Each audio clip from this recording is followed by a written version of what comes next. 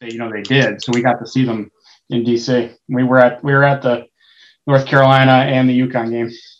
Awesome. Wow. Fun.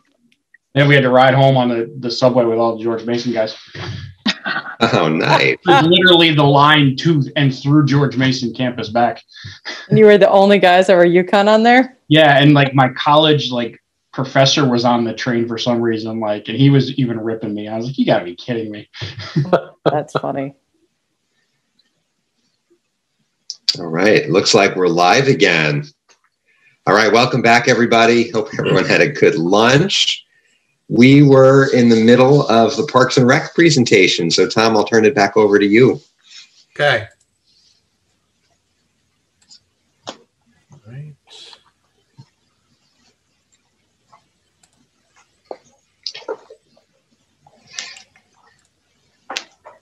Hold on a second. Oh.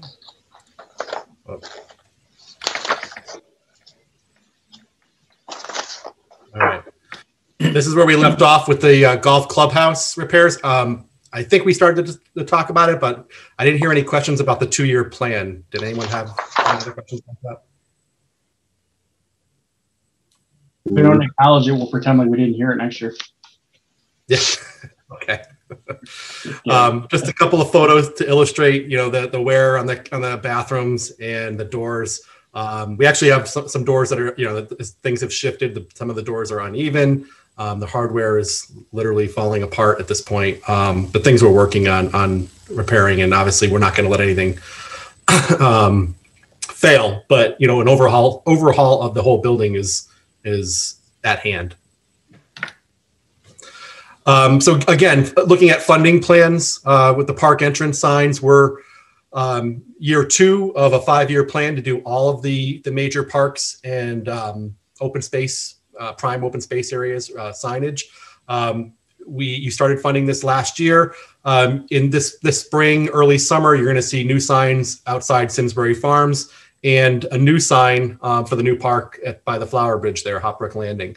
Up next, in this, if you fund this year, you'll see new signs at Memorial Park, Onion Mountain Park, and probably Weetog Park as well. The Simsbury Farm sign costs a little bit more. It's a little bit larger. So we estimate 2 signs this year. Then the regular park signs, we might be able to get 2 or 3 per year after that. We're actually working with our vendor right now to go into production for those 2 signs you've already funded. Again, this will kind of give uniformity at all of the parks. You'll know what's what. A lot of those entrance signs that are in the ground right now, the posts are rotting. The wood material has rotted. Orlando's guys have, they put lipstick on a pig a couple of years ago with a coat of paint, but they've had to kind of almost glue some of those signs back together. So they are in need of replacement. For a second, Tom, I was about to say, what's wrong with the picture that we're looking at? But then I saw the fine print. This is kind of the template moving forward. This is pretty nice. Yeah. When the town forest was renovated a couple of years ago, this was the sign that went in. So this is kind of the scheme going forward. You'll see kind of uniform signs looking like this at all the new parks and outside all the parks. I'm sorry. And moving forward here, parks facilities maintenance software. I alluded to this earlier during the initial part of the presentation. What we're hoping to do, and again, this is part of the creating awareness about parks and streamlining things. We don't have any software right now that the guys can use out in the field. When they're doing their facility inspections or they're out there mowing and they see something, we look at this as a more efficient way for not only our staff but the public to get to us with any issues that they may see, whether it's a broken swing on a playground or a leaking faucet along the trail, something in the dog park, or something that may happen on a Sunday out at the field where maybe a bench breaks or something. This will allow us, once they can take a picture of it right there, and basically it'll go to Orlando or myself to note that there's a broken piece of equipment out there. We probably would get an alert on our phones about it. And so if it needs to be taken offline right away, if it's kind of a dangerous thing, we can get that staff out there to do that, but also get the wheels in motion to get things fixed as quickly as possible. And I think it shows our residents that we really care to provide these safe opportunities for them. Again, the software will generate work orders. improve record keeping. It would give us it would give us maintenance reminders, when a certain parcel is due for an inspection, when we last did something there. So this is something we'd hope you'd fund. Orlando and I had a presentation. I've seen it at trade shows for a couple of years. We went through a presentation by a vendor who does this type of thing last spring. It was very informative and kind of really made us think about how we can do things better and how this will help us do things better. Orlando, anything you want to add to this? Yeah, what I'm going to like about this program is that it's going to allow us to track man hours. Where are we spending a good amount of our hours throughout the week, month, and year? So it's going to help us just create better work orders for those areas that are problem areas that we're kind of spending time on, and what do we need to do to improve man hours at those areas. So that's kind of what I'm looking forward to is tracking staff hours at these different locations around town. That's great. This is cool. Is this something that Public Works could leverage? Yeah, some of the systems that are out there, yes, it's not just a park thing. It could be a citywide or municipality-wide program. There's a lot of different options out there. I don't know what program Public Works is doing that. If Tom's on the phone, he can kind of chime in here, but I'm not sure exactly what they're using. We took a quick look at something they had a few years ago, but it doesn't quite meet the needs it's not fully robust to the extent that we would like it to be. I don't know what the name of it is.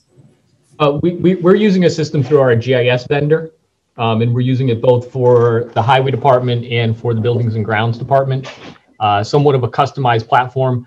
It's not all the bells and whistles we would like. We do have it open to the public right now. But I think there would certainly be some advantages to making sure that whatever system both departments are using at a bare minimum communicates with each other, because so many times somebody who's making an identification of an area in town that needs some service. Yeah. They don't know whether that falls under Parks and Rec or Public Works. So that may just help with where that communication would go. Exactly. Today they post a picture on Facebook, and that doesn't do a lot of good unless you guys know about it. Correct. Yep. So help me out. So this is potential software to help us more efficiently deliver the services that we do, Tom? Is that what it's? Yeah.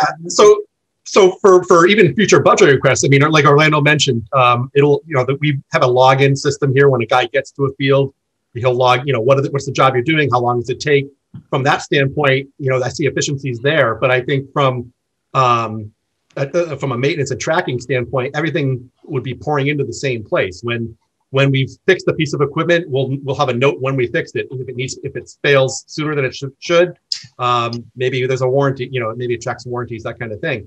But I think we have this process now where maybe somebody sees something out in the field, maybe a customer sees it and calls in, and then Orlando's filtering that out to his people. I think we can find a lot of efficiencies there to get things fixed quicker.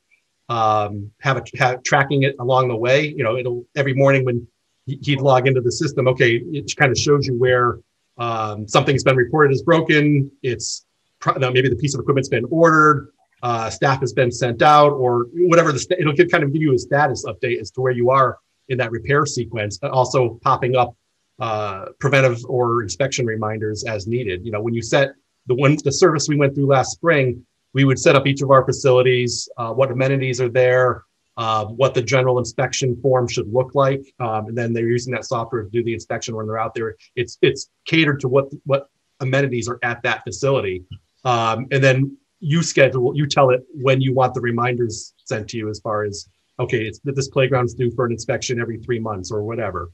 And it pops up with those reminders, and potentially also when staff members are out there, when they're saying, okay, I'm at Curtis Park, it gives them a reminder to inspect benches or kiosks or the portalettes or anything like that. Do you understand what I'm saying?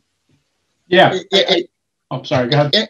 Yeah, and the important part about this software too is that the users of our facilities are going to be able to instantly text us or email us with potential issues at, let's say, a playground area where typically we need to get to repairing a swing or a piece of equipment ASAP and not have to wait 2 or 3 days before we get to it. So you're reducing the potential possibility someone getting hurt, injured, with a piece of equipment. So I think our response time to problem areas will be a lot quicker because we're going to know about the problem probably instantly. Fair. As far as what do you think from an efficiency standpoint? Are we talking about meaningful? Or we're not sure. What's your ballpark there? As far as number of dollars saved or man hours saved? Yeah, man hours. It's hard to say because we haven't used this. We haven't used this type of system before. But I think we'd see a significant streamlining of our operation. Right now, everything's done. Everything in the Parks Department is done on paper. Orlando, am I incorrect in that? No, that's correct. Typically right now, I typically get in about an hour before everyone else just to get the work order system in place for that day.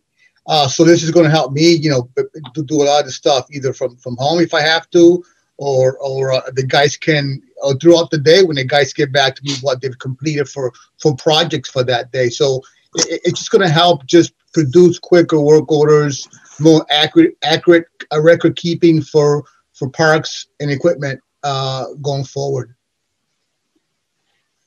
Eric, Opportunity here. Okay, thanks, guys. Yep. Mike? yeah, Orlando and Tom.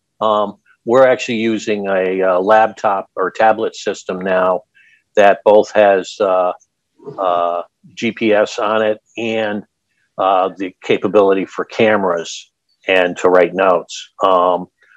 I would really encourage you to have your system at least upgradable to be able to do that.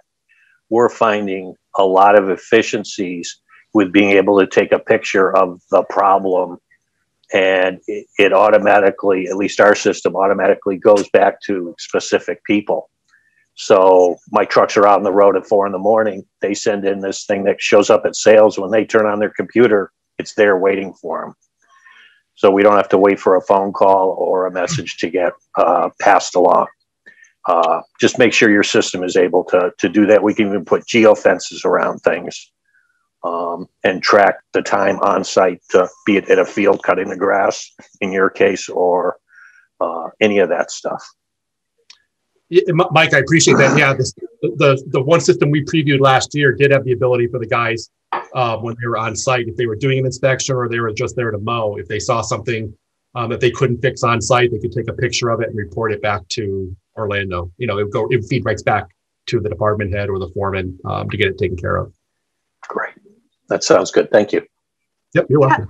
If I could just quickly jump into this particular project, I'm really excited about. I know you guys know that I'm really big on efficiency and process improvements, as well as customer service, and this system will help with all of that. I've worked with a couple of similar systems in the past, and it's really great. I mean, you can get pretty sophisticated with your work order routing system, for example, where you can set up standards oftentimes within the system that, within X amount of days, these types of, requests that we might get from, say, somebody who is out on a trail and, sends us a picture through their app. And again, it will automatically route to people. You can set timeframes. You can set reminders if something isn't completed within a time frame.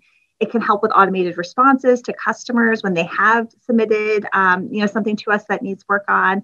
And it's really nice, I think, for a member of the public. Let's say they're out, on a Saturday at Rotary Park, and they notice something's broken on the playground. They can just take a photo, upload it on the app, and there it's done. And how much better for us to hear about it that way. So first thing, when we come in on Monday morning, we can get on it and deal with it, as opposed to, now it's right. A lot of times people don't know what to do. So they just maybe post and share on social media, and we don't hear about it in a prompt way. So again, really excited about this project. I think it's going to help from a customer service standpoint. It's going to help us, manage our workload a lot better. And I think be more responsive and get things done more timely. And it's exciting. What's also great about this, we did have some savings from our Parks and Open Space Master Plan project. So what we're proposing as a funding source, since this is related to our Parks and Open Space, would be to then take those project savings and allocate it for the acquisition of the software and the tablets that our folks would use in the field. And again, I know another priority for you on your goals was to try and look into some sort of a volunteer open space ranger program. Again, this type of an app system would be fantastic for our open space rangers as they're out, they're walking the trails, they're going through the parcels. This would just really help support that initiative as well. So I think there's a lot of really good uses from here, and just very excited about it. Maria, I love that, and I can't wait to get my chainsaw out there. It's one of the rangers. We could take the help. So I gotta ask though, guys, and I'm sorry, but so it sounds like we have add to staff requests, but then this initiative is telling me we haven't fully quantified where our efficiencies and where our staff is fully deployed, and I'm concerned with we're going to add to and then learn a lot here, and that would better inform our staffing decision, is what I'm hearing from this project. Is that from my perspective, where I think a lot about efficiencies, right, and data and quantification and everything else, and we all got really excited about it, and I agree. And if there's that much efficiencies in here, then I'm wondering what the staffing need really is once we implement it. Yeah, for me, I think it's going to be less about saving staff hours to a certain extent and more about being able to respond more quickly to things as we become aware of them in real time. Where I think this is going to be really helpful, again, from a planning perspective, is, again, more so, I think, as we get more sophisticated with that on the capital budgeting side, as well as, again, our staffing hours, because I think we'll have a better sense of, do we need to allocate more staff resources, say, to Memorial Park versus Terriffill Park, or Weetag Park versus Terriffill Park? I think for us to be able to quantify where we should be spending the hours versus right now, it's as Orlando said, more paper-based. So I don't know if it'll necessarily save so much staff time as opposed to make our work, a little smarter and be able to be more responsive and more real time. I got to push though, because we all just use the word efficiency, and efficiency means less staff time. So I heard really excited about efficiencies versus, so I want to, again, if it's on paper and everything else, again, if we're spending 1,000 hours a year on Memorial Park, but we only need to spend 900, is that a potential here? And I agree with you, we can redeploy staff, Maria, but if we're light somewhere and heavy somewhere else, but net we pick up hours, is that what I'm hearing here from an opportunity? I would say less so of that. And again, only because we're already in such a deficit position for staffing in this area. We're down already 2 to 3 people. I don't think implementation of this software is going to pick up even, say, a full-time equivalent, if you will. And since we're not really adding to, it's just trying to get back to where we were in terms of our staffing needs. I don't think we would have, efficiencies in that sense where we would have significant, enough savings where we would be able to, like, say, cut back on staff or not add back staff. But I don't know, Orlando or Tom, if you feel differently about that. Actually, what I was going to add in here is I think what this really helps out is if we do get that funding for the facility maintenance technician, this is actually making their job to better utilize that person. We have a number of facilities now where we're kind of chasing our tail with things as they break, and this is going to improve that I guess the job of that person. We have Orlando right now. Orlando City's getting here he's our park superintendent. He's getting in an hour early every morning to do work orders. That's typically not his job. That should be something our foreman's doing. We're so short on staff all the time. Our foreman is out doing the work of our maintainers. By adding that facility maintenance tech in here, we kind of start to set things back correctly. So that work order system becomes more efficient. We get the people who get people doing the job they're supposed to be doing. Orlando should be doing more planning and RFPs and following the projects. And we're kind of, he's working 50, 60 hours a week because we're so short staffed, and he's doing the job that splitting the job with our foreman, and our foreman is splitting the job with the maintainers. This puts us back in play. And I guess, but I'm confused. I thought this was going to make that so that Orlando wouldn't have to do that as much. I thought that was one of the benefits of this project. It was certainly going to help, but you still have somebody to fix these things. Yeah, and also, Sean, the work is what it is. I mean, we don't forget, we've reduced some staff by about 30% in the last 10, 15 years. And our responsibilities have increased by about 30, 40%. So a software program is not going to take away our workload. It's going to help. It's going to assist us with maintaining what we have. it's going to help us respond quicker to situations that potentially could become hazardous conditions. It's going to do more of that. That's how efficient we're going to be working as a department. But we do have our workload over the last 15 years has increased by about 30-40%, and our staff size has decreased. So the workload is still there, but it is going to help us work more efficient in a way where we're going to respond quicker to situations around town. Yeah, no, I agree with you. And I guess the challenge we have, and it's an unfair question because I don't think there's an answer, is we went down in staff, we went up in work, but we don't know what the baseline was as to, was the staffing level too much for the work in the past? Was it too little? Was it the right amount? I mean, I think we're all talking about it like it was the perfect number. And I don't think we know that, right? And we've maintained the level of service for a decade plus. And the problem is that the new baseline? Were we inefficient in the past? You know, I don't know. That's what I struggle with here. Because it's hard to say we're restoring services after 15 years, right? I get the argument, I get the premise, but go ahead. What I consider that, Sean, is that, the work is getting done, but is it getting done to our expectations? Okay. Are they getting done to what the services should be getting done at the level that is expected by our community? Yep. And the answer to that is no. I can't tell you how many times I'm driving home at 4 o'clock in the afternoon and I see a park that we didn't get to mow because of lack of staff. We didn't get to inspect the playground equipment because of a lack of staff. Those are areas that are crucial areas to this community, and they count on having these facilities maintained at a high level, and we want to be able to produce those services. And now with how we're being staffed, we can't do that, being honest. And I've been with the town for 32 years. Yeah, no, and I can only be honest with you by saying that we're maintaining levels at a point, but the level should be maintained a little. I'm not happy with how the level is being maintained. I can tell you that. And I'm not even a town resident, but I've been here for 32 years. I'd rather see our level be slightly higher, and the community should get what they're paying for. And right now they're not. And that's just my honest opinion. Orlando, you're as much of a member of this community as I do. Residency doesn't matter. So I think more people know you than the rest of us on the board. So, and that's appreciate that. Thank you. You've done great work. Thank you. Appreciate it. Sorry. Oh, thanks. I was just going to jump in. And so you may recall that, very early on in my tenure, I had a sense that our park staff was really thin, but I was reluctant to make a recommendation until the completion of our Parks and Open Space Master Plan. And I think that was really helpful because they did take a look at, what we have under our purview and staffing levels and where staffing levels should be. And you may recall that they did identify in the master plan that they felt that we probably needed about 2 to 3 extra people just to really properly maintain what we have under our portfolio. So for me, that was really helpful in terms of quantifying what that need was. And so it was after that recommendation was when we, first brought to you an actual staffing request last year, because without that sort of quantitative analysis, it was more just a gut feeling, right? But I wanted us to be able to articulate that. And I'm really grateful to the master plan for helping us to identify what that need was.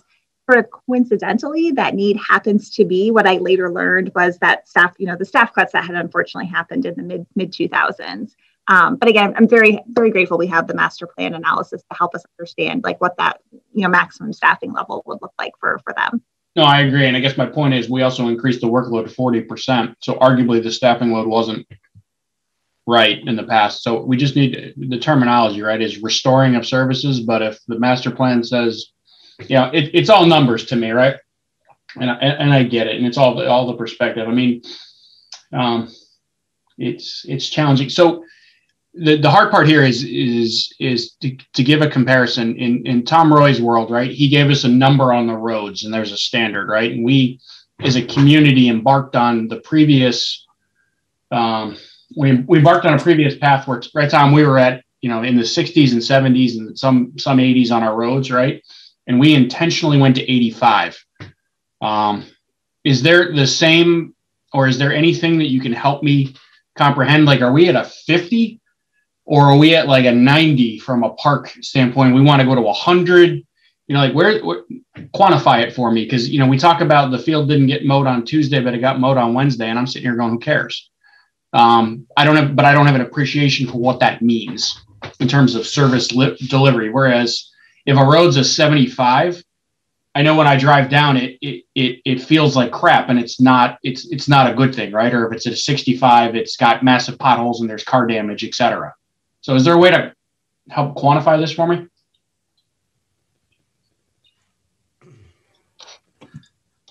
I mean, from a funding level, I can certainly provide you with, well, give me some time. I can provide you with information as far as a per acre staffing level. Is that what you're getting at? Or you're asking Orlando to grade where he feels we are right now?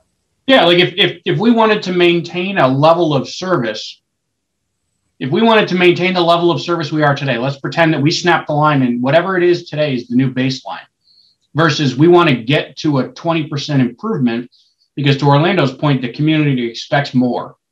Like, what does that mean? Like, where are we? If we benchmarked ourselves, are we at a 75% level where, we're average, we're barely passing, or are we already in the 80s and 90s and but we want to push ourselves further? Sean, that would depend on who you talk to and depending on services that we're doing. If you talk to, you're at the athletic department, say the soccer teams, sports teams, they might say that we're at a 70% work capacity. You speak to a trail user who's using the trails every single day, they might say we're at a 50% capacity. They might want to see more services at that location. You speak to our pool people, they might say, we need to spend probably 20% more time working on pools. So it depends. We're dealing with a lot of different groups in town, from community volunteers with sports groups, swimming pool groups, tennis groups. So they all have the view on how much time we spend at different facilities. But overall, to me, we're probably at a 70% capacity. I'd like to see us at 90, 95, where we're maintaining and not responding to situations. It just seems like we're always putting out fires, and when we should be probably maintaining our facilities and not putting out fires. And that's good perspective, Orlando. So it's very much reactionary, and again, no fault of anyone's, but reactionary. And again, what you're arguing is the proactive, and then to Tom's point earlier, better allocation of additional staff puts us at a much higher level of service delivery very quickly. Is if I could kind of summarize what you guys are saying? Yeah, I think that's a good way to put it. Orlando's, what you guys said, reactionary and maintaining. We are not at a level where we can do any preventive maintenance at this point. That's where I think we're really falling behind on, and so we're always playing catch up with things as they break and that kind of thing. So yes, I think that's what you're saying is correct. And I'm not trying to give you guys a hard time here, right? But at the end of the day, we always try to boil it down to numbers and everything else and quantify it in percentages, and a lot of it's subjective, and I get that. And what I think is an 85 for a road, somebody might think is 100, and it's too much money or otherwise, and I appreciate that there's a lot of subjectivity in this space, but it just helps me frame the conversation as I think about how we do this. So appreciate it, guys. Thank you. No, it's good, great question, Sean. We appreciate it. Okay. Eric, it's Mike again. I have a real quick question. If you go with that maintenance software, do you think it's unrealistic to see a 5% increase just because you're going to be able to not be as reactionary? And I'm pulling that out of the air myself. But I would think you would be able to not just send somebody to look to see what's there. They can do it as part of their normal course of business. But now you could have a person go out and do something at Curtis Park and Terriffill Park, as opposed to then come back and then go back out again. Does that seem reasonable, Tom or Orlando? Yeah, Mike, that's sorry, go ahead, Tom. No, Orlando, go ahead. Mike, that's correct. There could be times that we could be at a park doing mowing or something or some repair work and not know of an issue because it was never reported. And we leave that park and not know of an issue and have to go back again that same day to repair an issue. So yeah, that would certainly help us with that situation. Absolutely. Great, thank you. Okay.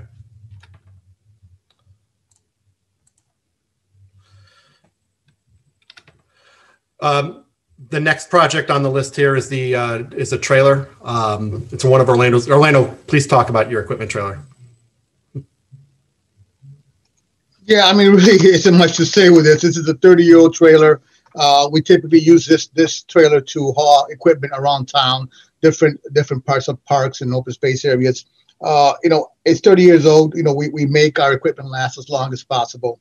But you get to the point when something's 30 years old where you get some fatigue going on with some metal or axles and things that we just can't no longer find parts for.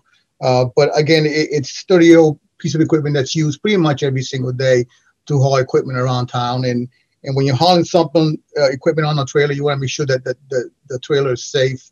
It's not going to cause an issue for us down the road. But other than that, that's about it for that. Thank you. Additional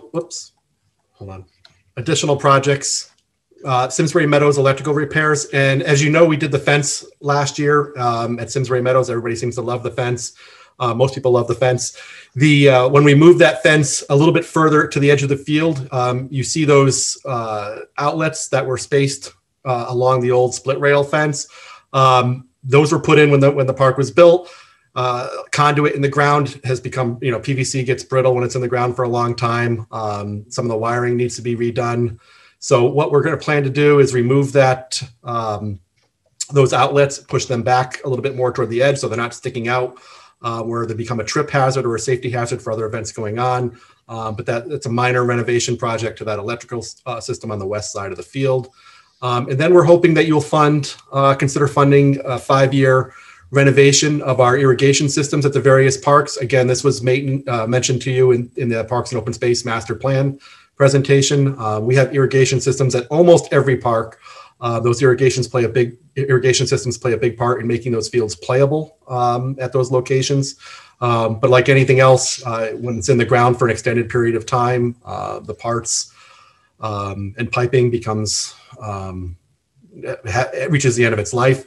So what we're hoping to do is replace the irrigation system at the Memorial Hardball Field. That's the big field on the upper part of the park. And then over the coming years, we'll be replacing systems at the Meadows, Curtis Park, Weetog Park, and the Little League fields in additional years. Again, this is similar to the conversation you've heard at the golf course. You can only leave this stuff in the ground so long before it fails. And these systems are nearing the end of their life. Any questions? Just a quick question. So for the baseball fields, we pay for all the irrigation and everything, right? Like those are our parks.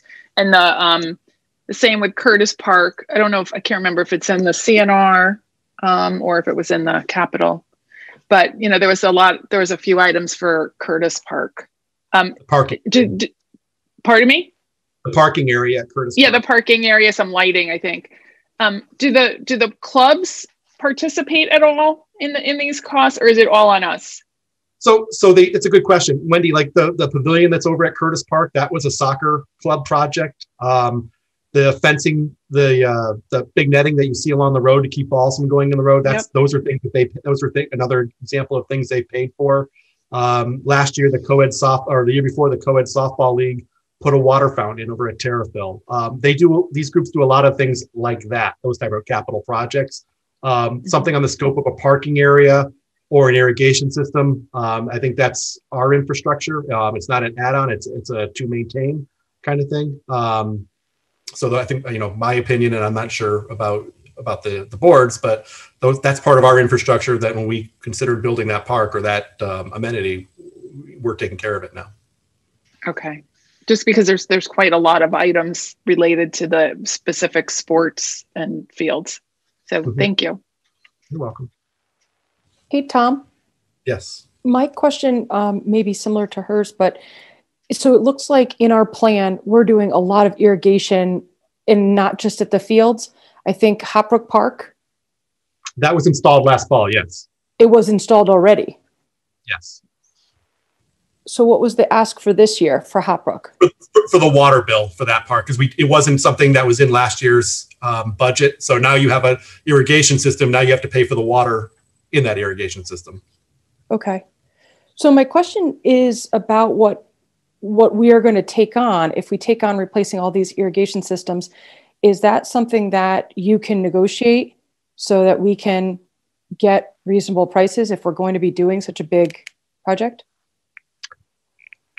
On a year-by-year basis, if we're putting it out for, my experience is these have all been done this would be a one and done project, per field.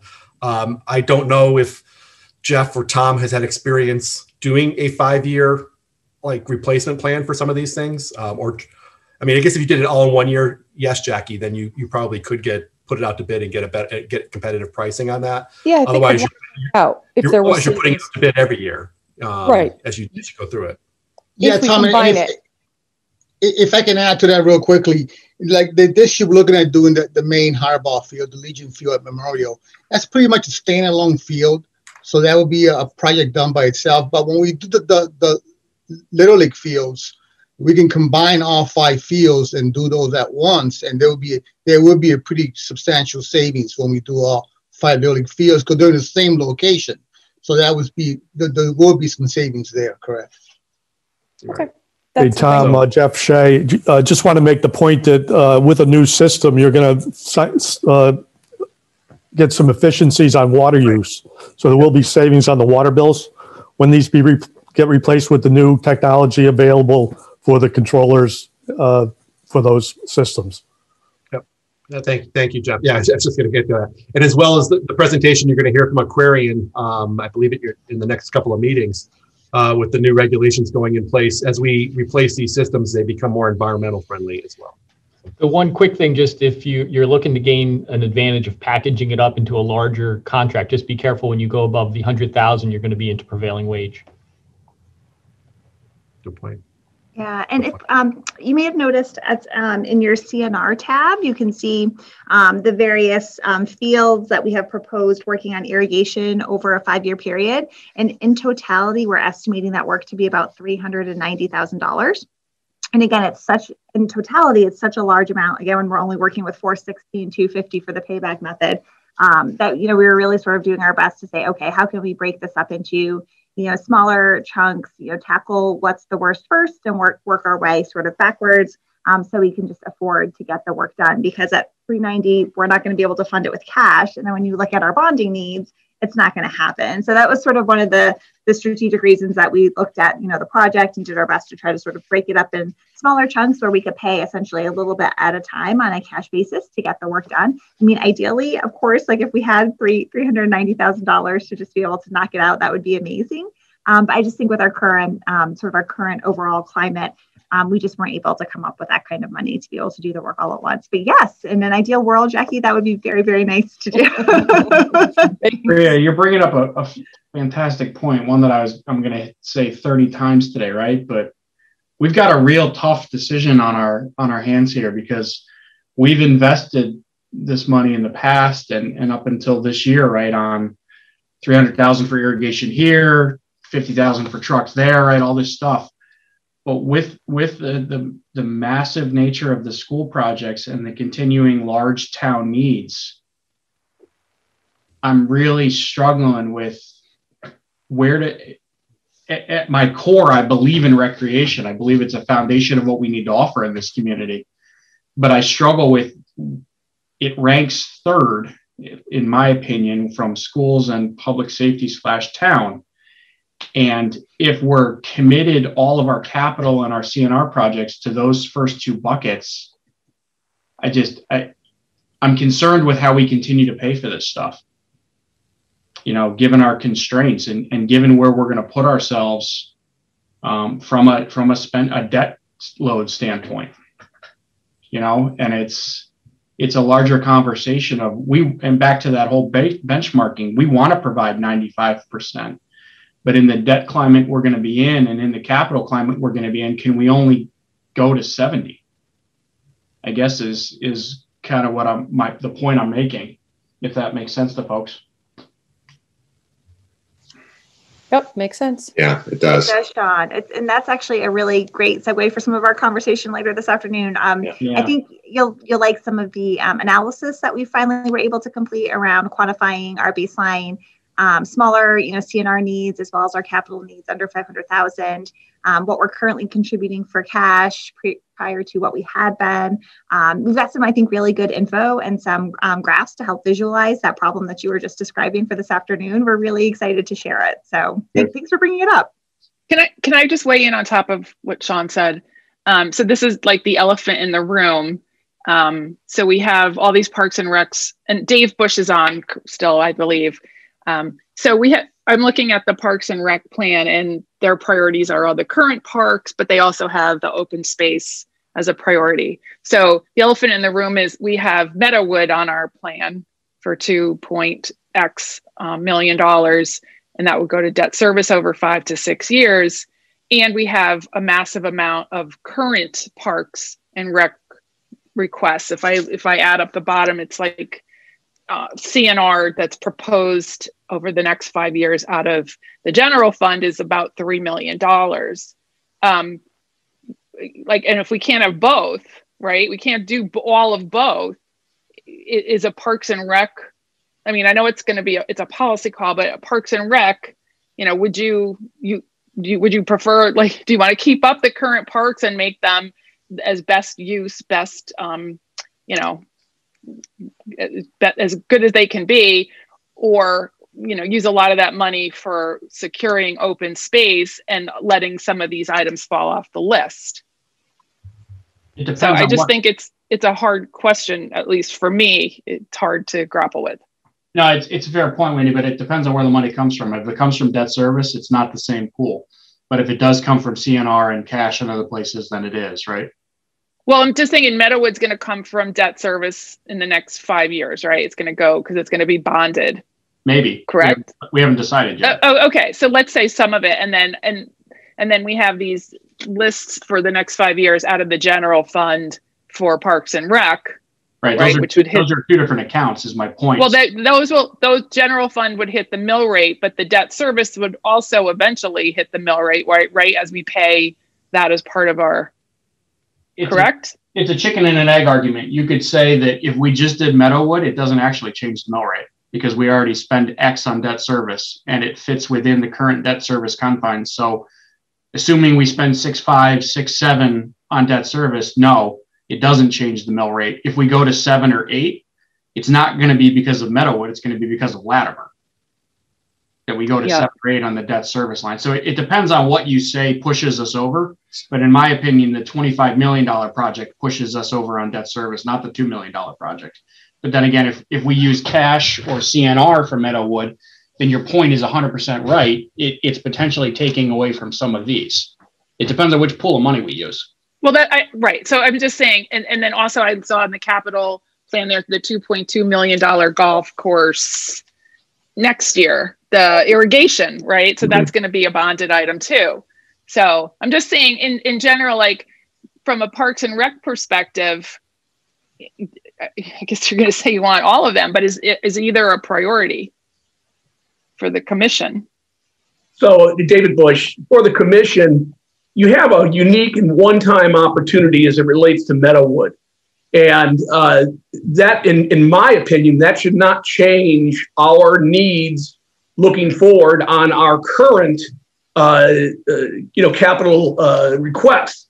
Meadowood, although it somewhat falls into our bucket, Meadowood is open space. Meadowood is not just a park and rec function.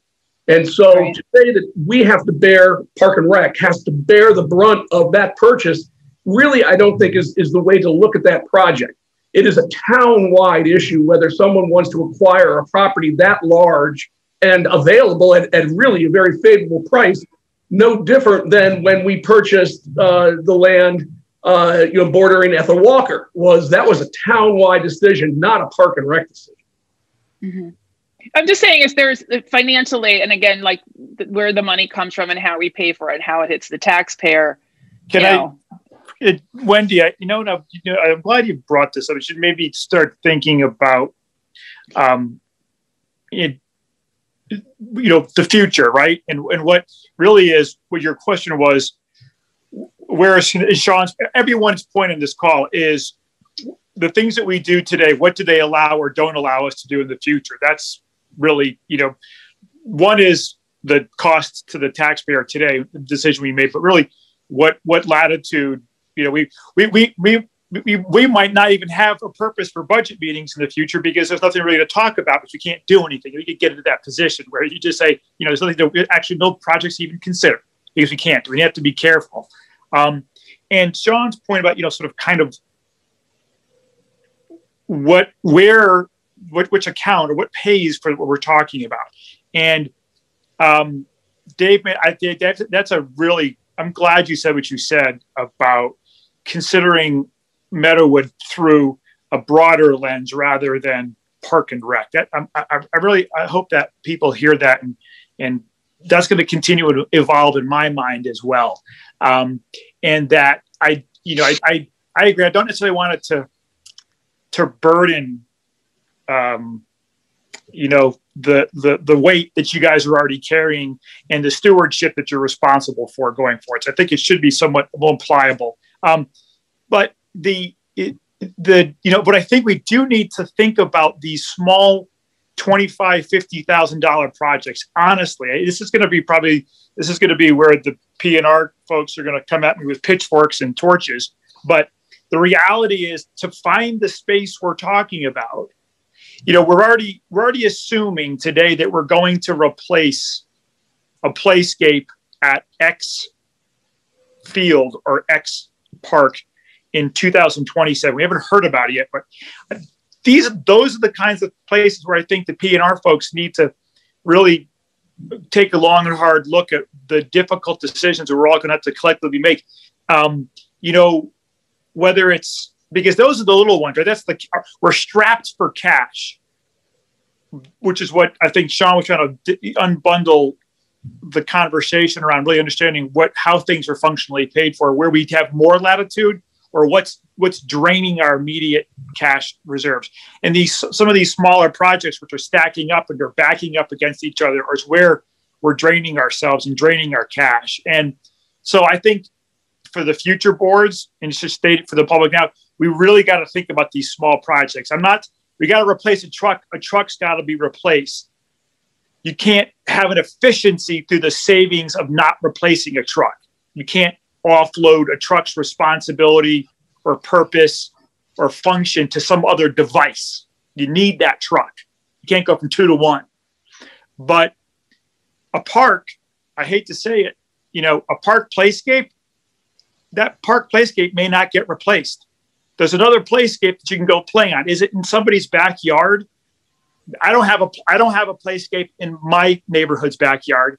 Unfortunately, it's sad that I get in a car to go play someplace. That's kind of like that's going against what I'm speaking to. But I think those are the kinds of hard decisions. A splash pad at a memorial pool.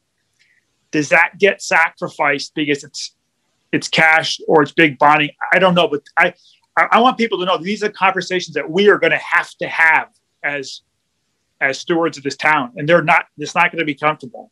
And those are times we have to have. Every one of these has a constituency.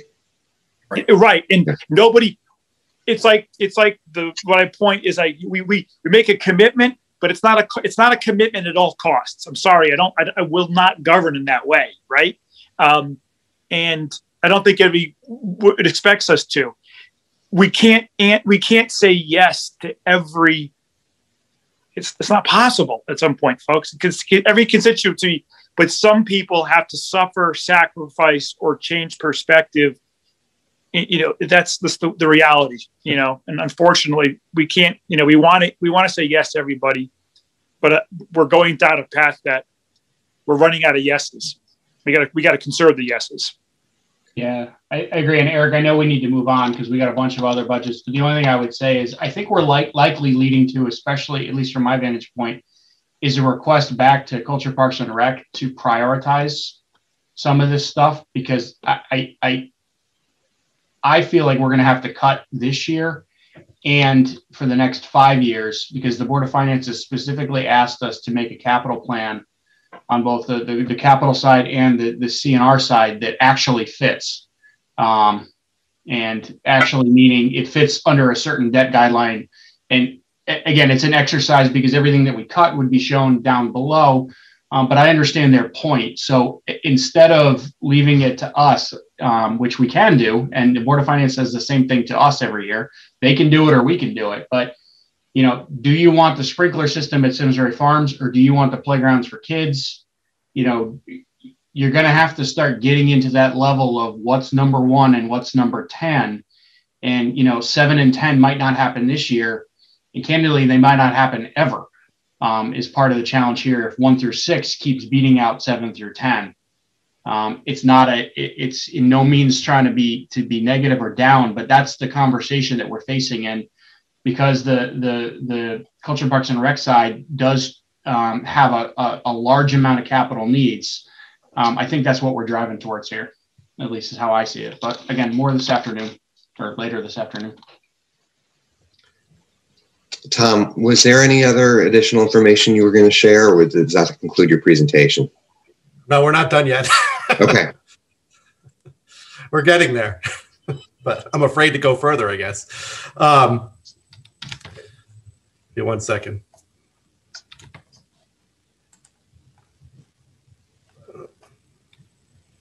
There we go.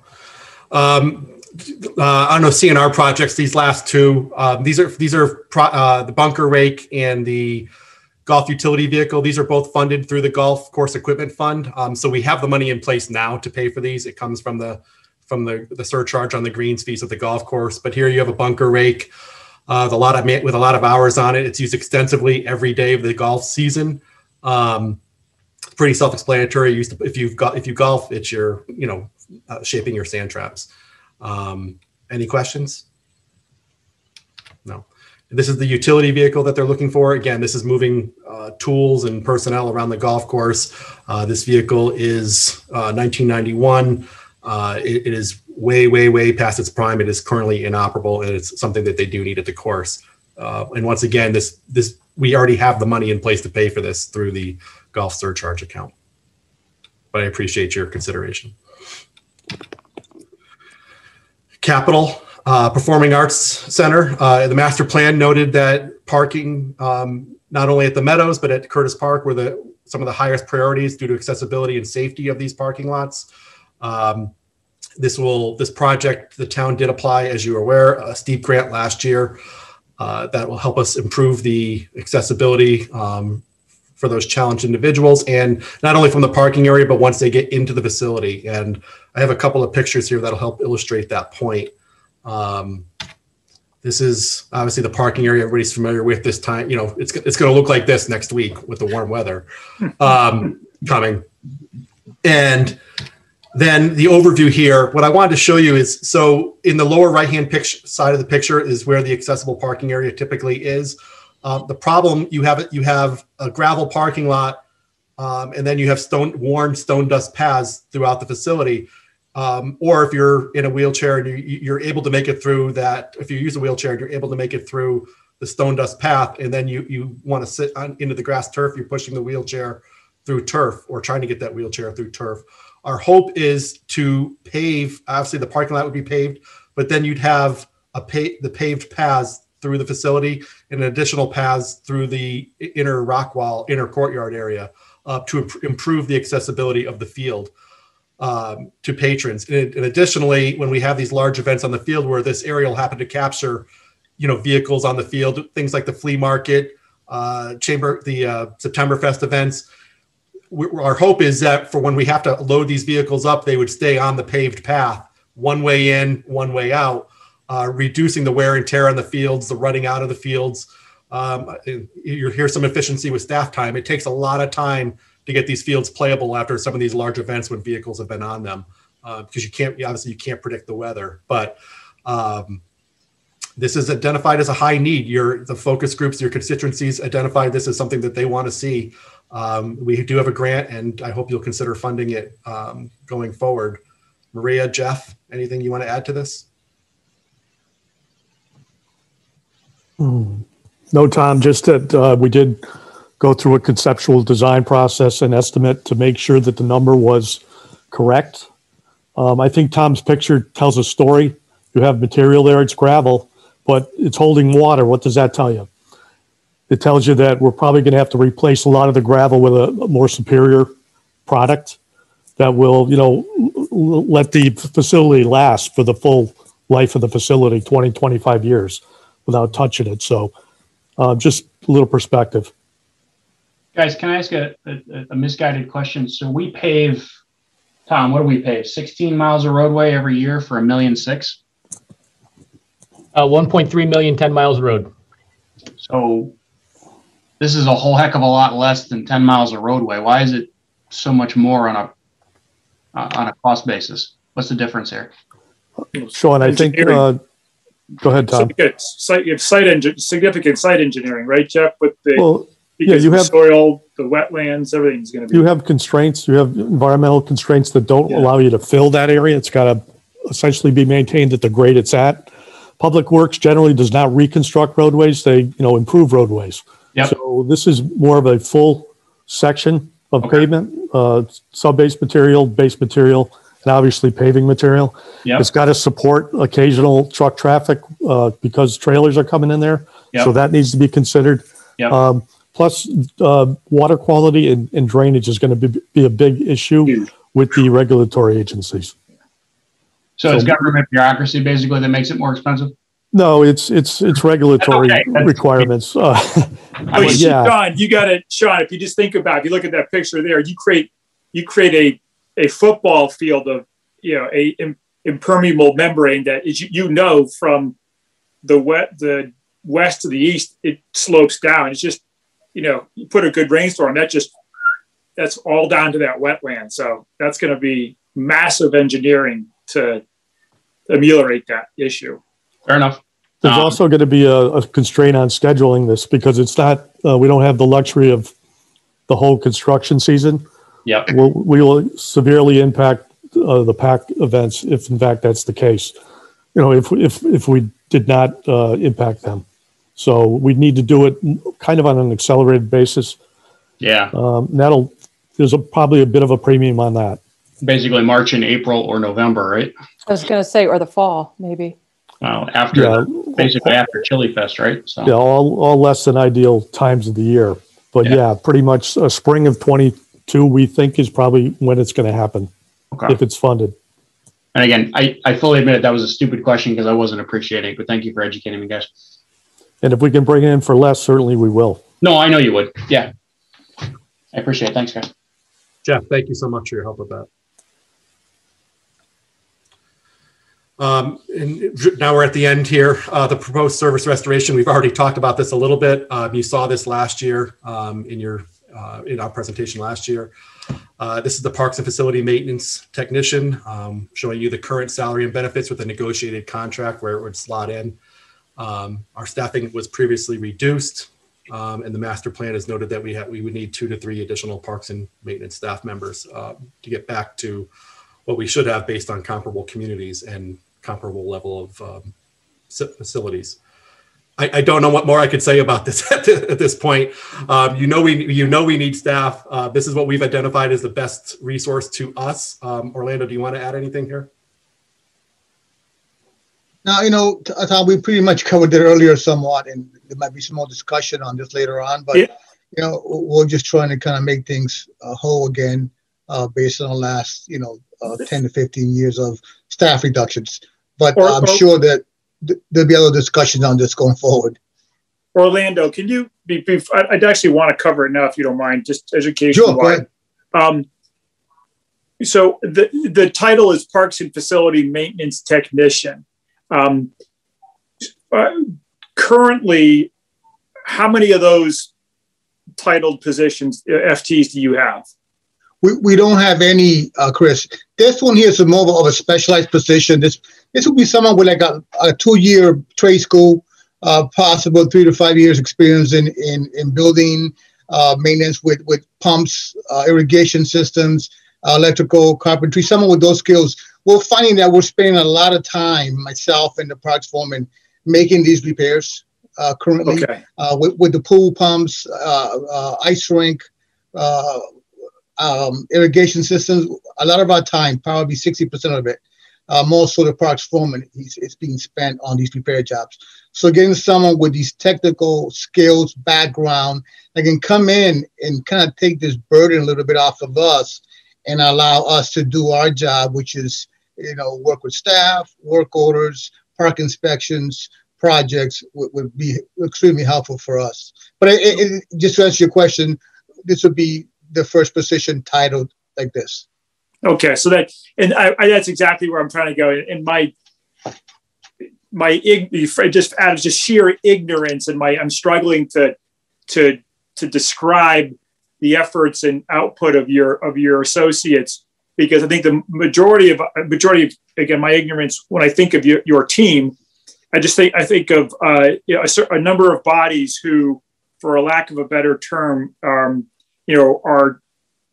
labor, and they're laboring to get labor-intensive things done, lifting, cutting, pushing. It's far more complex. It's far more, but it's my ignorance and my inability to describe them. So this is a level above that because of skills and training, correct?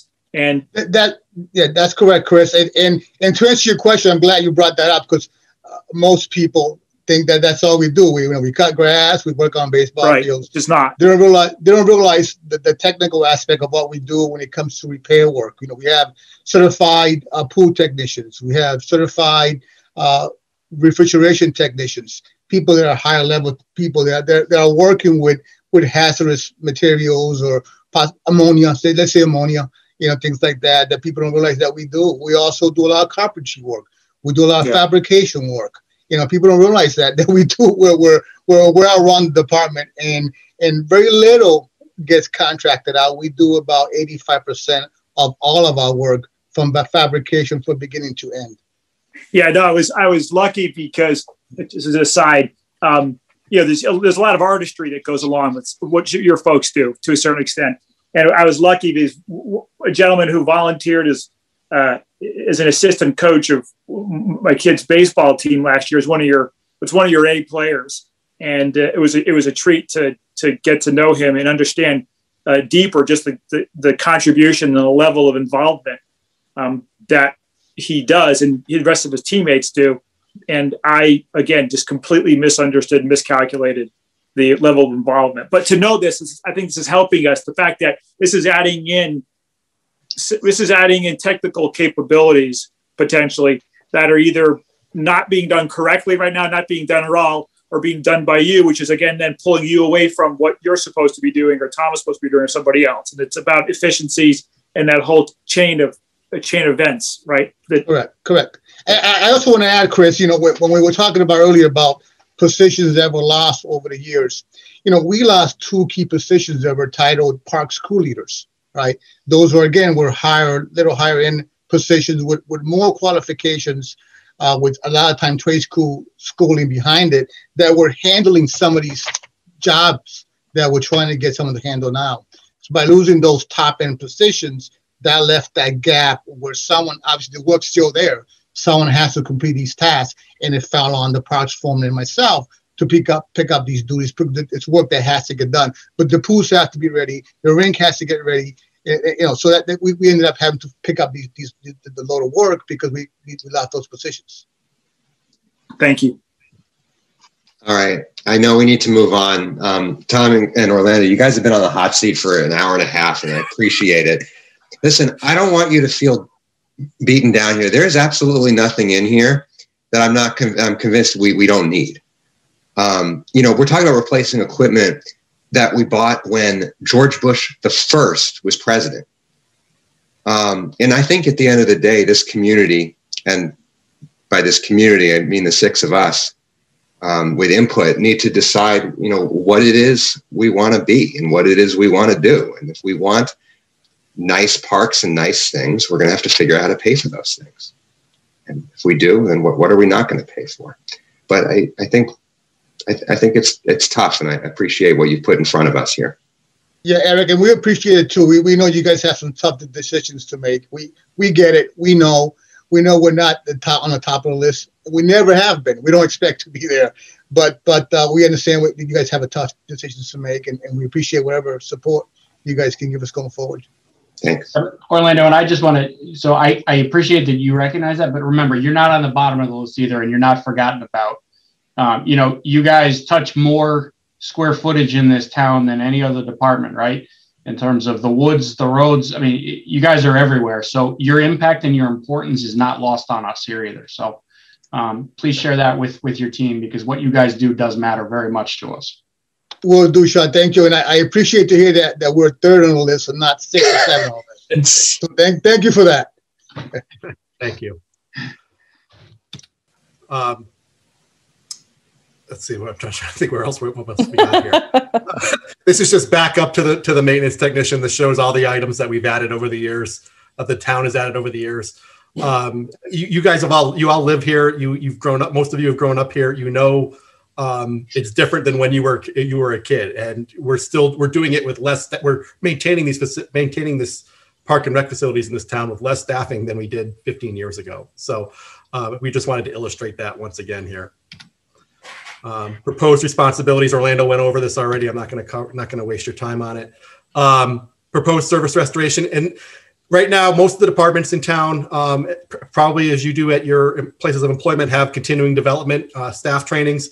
There's no budget in the Parks Division right now for staff trainings or certifications. Our guys do carry or should have certifications for playground safety inspectors, aquatic facility operator, certified pool operator, certified ice technician. Pesticide applicators licenses are the ones we are carrying right now. We do not have a budget for these things. So what we're asking for is, we hope you will consider $2,500 so we can start doing getting these guys certified once again, keeping up. Hey, Tom, Tom, Maria, if we do this continue education and we get certification, any givebacks on insurance premiums potentially for risk management? I'll leave that to Maria and Melissa. Not necessarily. Just keep that thought. You might want to explore that. Okay. Yeah. We're supposed, we get things from Kerma because of training, audits, whichever. We should look at that. Is there an offset? Are we missing out on some of the stuff? So you can keep moving. Okay. I think I'm done. Okay. Thank you. Yeah. Thank you, guys. I just wanted to do a quick pulse check. Do we want to take just a 5-minute stretch break before we turn it over to Tom in Public Works? Yes. Okay. Why don't we come back at 2:15? All right. I'll turn it over to Tom Roy whenever you're ready. Eric, if I could go first, this is Jeff Shea. I'm sorry. Eric, yeah. Thank you. Oh, yeah, that's right. I got to follow the schedule. Yeah, I'm the warm-up act for Tom Roy. We know how good a presenter he is, so to keep it brief today. Good afternoon. This is basically a brief summary of the engineering department for next fiscal year. In terms of our proposed budget, it's set at $283,811. It's a slight decrease, less than 1%, of about $2,479. And it's 3 positions, 2 full-time and 1 part-time, for 2.71 budgeted FTEs. In terms of our activities, we're doing the same types of things we usually do, provide technical services to departments that need it. Some have it in-house, some do not. We also, interface with various community groups, be it the Friends of the Flower Bridge or the Veterans Memorial Group or the Performing Arts Center people. Try to assist with them where we interface on those sites. In terms of projects that we're focusing on for the next fiscal year, our Terrifield to Bloomfield multi-use trail is very near completion of design and permitting. We're hoping to get that out to bid in the next 60 days, and construction is scheduled to start hopefully this summer, and will continue into 2022. The project's fully funded right now. We recently got a bump in our federal funding because of cost increases, so we're excited to get that one going and completed. Municipal site and safety improvements is a project that's been around for a while. This is where we're going to do improvements on the town hall site. This is actually a 2-phase project. We do have a second phase in the out years of the capital program, but we're hopeful in the next 60 days to get this out to bid and see some improvements completed this summer. So we're excited to get that going. Performing Arts Center parking improvements, obviously, if that's funded, that's something we're going to be focusing on. We're working right now on the steep portion of the project that has a higher level of environmental review because it has state funds involved with it. So we've already initiated that. But if, in fact, the additional funds are approved, we'll kind of marry those two projects into one. Firetown Road Bridge over Bissell Brook and Barn Door Hills Road Bridge over Bissell Brook is in the final stages of design and acquisition of the appropriate easements for that project. This was basically a 50-50 split, federal funding and town funding. So this is a real good example of leveraging funding, and it's a good investment, I think, in our larger infrastructure that requires significant amount of dollars. And this will keep these bridges in good condition for the next 20 years. And the last project I just want to talk a little bit about today is the multi-use trail project from Route 10 to Curtis Park. We are, again, very close to getting our permitting, both federal and state, on this project.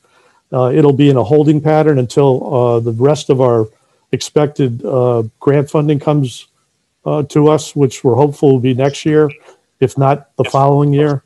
But we'll be in a good position to move this forward, possibly through the federal infrastructure programs that are being discussed. This could be considered as a ready-to-go project for funding, under our regional planning organization.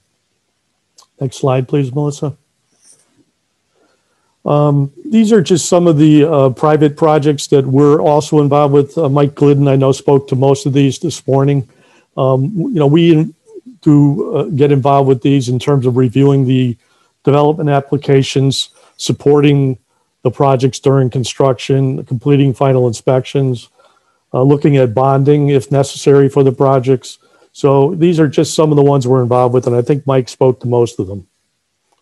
Next slide. Other department activities we're involved with, continue to support the MS4 program, which Tom will speak a bit about today after my presentation.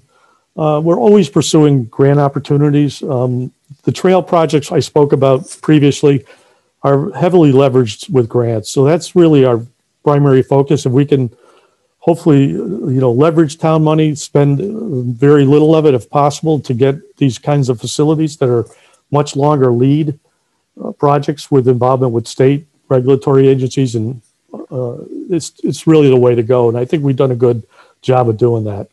And as Mike spoke about this morning, also we have the restudy of the Farmington watershed that will support in terms of outreach to the public or providing technical assistance if required.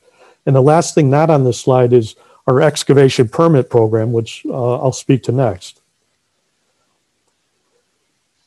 First, let me give you the budget highlights. My apologies. So we did have a decrease in our full-time salary line. As you know, we are fully staffed now. We did have a gap at one point. Our project engineering position was vacant for approximately a year or so.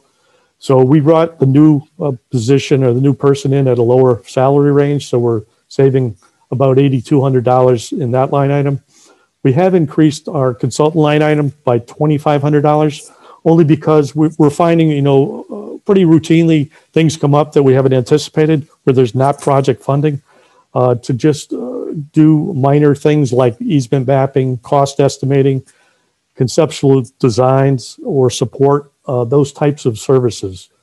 So we've increased that line item slightly to by $2,500. And again, excavation permits. We're considering implementing a fee for our excavation permit program that's currently free. We've started looking at this last year with the COVID crisis. We kind of lost momentum on it. Next slide, Melissa, please. Again, as I mentioned, we're currently not charging for roadway excavation permits. On average, over the last 4 years, we've issued about 150 annually. These involve everything from driveway aprons to emergency repairs, gas service installations, and also larger projects like utility replacement projects where there's thousands of feet of gas line and or water lines that are being replaced by the private utility companies. This is a bit of a tough program to manage in terms of overseeing this in the field. So the construction inspection costs associated with this are currently not funded as they are with a typical building permit process. Over the last couple of years, we've used a little bit of extra salary funding to hire a private consultant to, on a very limited basis, kind of assist us with overseeing these restorations of pavement to try to, again, keep our pavement management in really good condition. But it's difficult, and there's probably a higher level of service that needs to be provided to thoroughly inspect those cuts in our roadway. And again, as we're staffed now, we really don't have the time to cover that on a day-to-day basis. And again, because of the investment and significant investment in our pavement, we don't want those assets to deteriorate prematurely because we're not properly doing the restorations. So this permit fee would allow us to recover some of those inspection costs, and that would be, how that actually gets done would be determined at a later date. Next slide, please. We did do a survey of other towns back in 2020, and we're the only town that does not charge for these permit fees. So we think it's reasonable to expect to recover some of those administrative costs associated with managing that program. If we did, we were thinking about implementing this at the beginning of the fiscal year in July 2021. We'd certainly get the word out to everyone if, in fact, you guys were supporting it. And at some point later in the spring, we'd provide you a little bit more information and data about how we would move forward with this program. And based on, again, the permits that we've been issuing, and actually this year was a higher quantity, it was about 200 permits, we anticipate we could collect about $6,000 in permit fees. Next slide. I think that's it. Any questions? So I have a question. If we were to get the revenue, $6,000, would you need additional staff, though, to do this? Well, again, we're looking creatively out down the road. And again, we don't have all the answers for you today, Jackie. But again, on a limited basis, we could use that funding at a minimum to hire a consultant to do that inspection for us. And we can strategically deploy them, based on major projects, for example, that were going to be, under construction, that construction season. And that's kind of how we did it in the past. And we're able to, to cover a good portion of those activities, but not thoroughly, not to the level that we'd like to do. Would you need software? No, actually right now we have our system in place. Certainly a software program might help, but right now we're managing it pretty well with the tools that we have. Thanks. Great. Thank you, Jeff. Yep, no problem.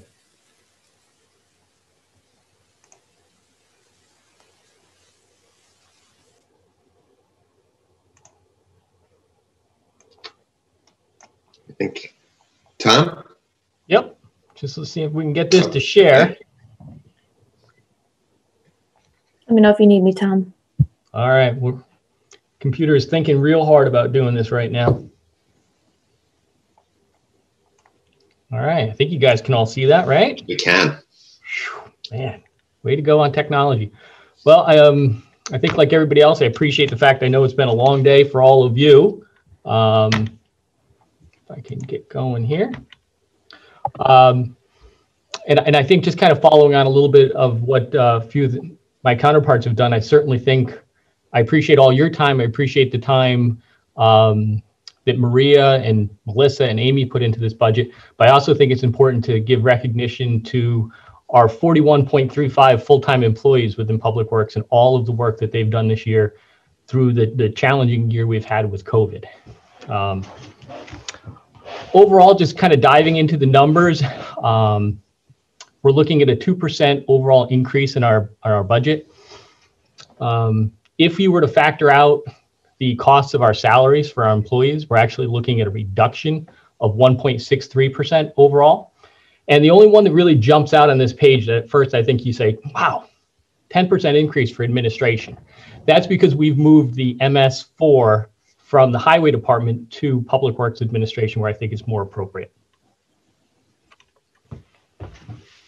So this year we've been really busy with managing the rollout of the townwide facilities master plan. Really a big project for our department. We've also been working on the changes associated with the redevelopment of Mira. We've been looking at the implementation of our sidewalk program. We're in our 4th year of that. Design and construction of the Hot Meadow sidewalk, which is part of the LOTSIP grant that we were able to apply for and receive.